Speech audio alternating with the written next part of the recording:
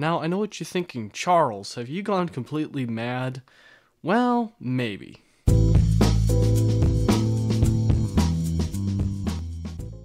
This has been an interesting week. I got this diode overdrive pedal I made about 2 years ago working.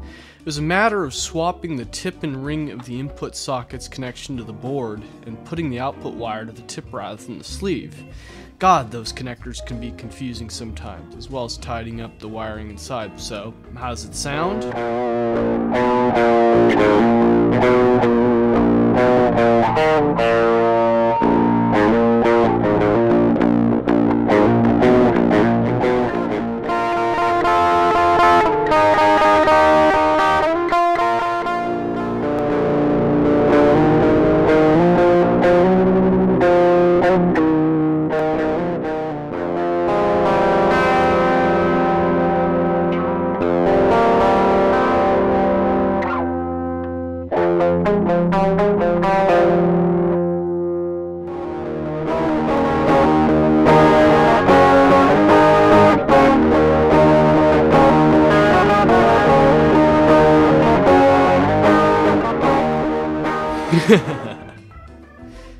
Also, I tried fixing the yellow fall delay, call it the yellow fail, but still no success on that.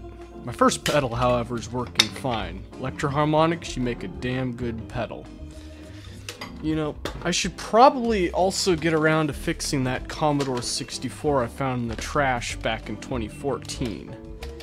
It's sort of outputs, but if I open it up, you can clearly see, right here, there's some serious damage here. I mean, look at this. This chip, presumably a hex inverter or something, has completely decapped itself, and the resistors next to it. Well, there's barely anything left of them at all. I also found a freezer bag full of Spider-Man, Darkman, and Wolverine comic books from 1989 to 1990 on the side of the road. I wonder how much these are worth. When you've got the Amazing Spider-Man guest starring Ant-Man, this one is from 1990. I mean, look at these Konami ads on the back.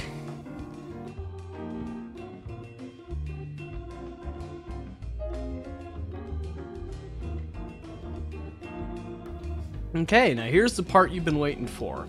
A few days ago I was redesigning my Tanuki fursona when I came to the realization that I'm not much of a Tanuki at all. Then I remembered, in March 2016 when I created Valve, I was actually considering between 3 species, Tanuki, Weasel, and Meerkat.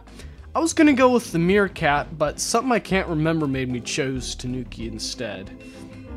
I think it was because I was worried about being accused about being a Thabo Meerkat ripoff or something. Now that I think about it more, I'm actually more of a Meerkat. So last night I drew up a mini reference sheet of sorts. It was tricky though, I've never drawn a Meerkat before. And I also had some issues with getting the pattern right. Q&A time! Our first question is from Rhys Davies. I'm not sure if I'm pronouncing that right. I love the animation where the bear turned into a guitar and so on. How'd you do it? I've been getting that question a lot lately, so I created a Blender tutorial to show you how to do just that. I'll try and add a little teaser card, and you can also find the link in the description. Hope you find it helpful. Our next question is from Werewolf Infurno. What truly inspired you to be in the furry fandom? Oh boy, this is gonna be a long one. Okay. In the summer of 2015, while I was browsing Encyclopedia Dramatica, yes, that Encyclopedia Dramatica, I ran across their page on furries, and I thought what nobody would think of after reading an ECD article. Hey, these guys are pretty interesting. So I did some more research and came to the conclusion that I would be a furry. That July I joined Reddit and began interacting with r/furry, and my username on there was Wizards of 12, which was an adaptation of the 12-string wizard, which at the same time was my YouTube channel name. A week later, my channel name became Wizards of 12, as it was more ambiguous, you know, reflecting the variety nature of my channel. One of my classmates, which we will refer to here as Wonton Axel, was also getting into the fandom, and so one of her friends on Facebook was a friend of mine from middle school who I haven't heard from since 8th grade because he was sent to boarding school. and him and I have been hanging out ever since. His name was Nathan. Yes, that Nathan.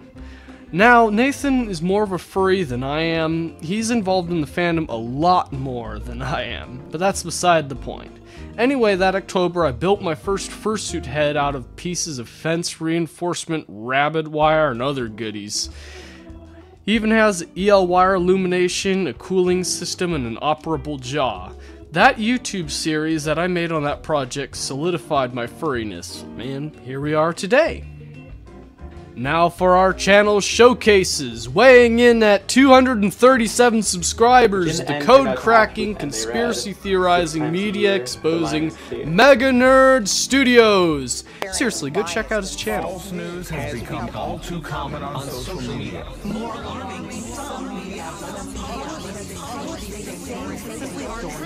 And of course, because this is a furry related, we can't forget Thabo Meerkat, who does skits, 3D modeling, and a series called Digging Up Positivity. Definitely go check out him as well. Links down in the description. Okay. If you'd like to be in my channel showcase, comment feature me and I will check out your channel. There are only 2 requirements. The first being your channel must interest me and you must have less than 10,000 subscribers. Well everyone, if you liked my video, don't forget to like, comment, subscribe, and hit that bell. Until next time, thanks for watching.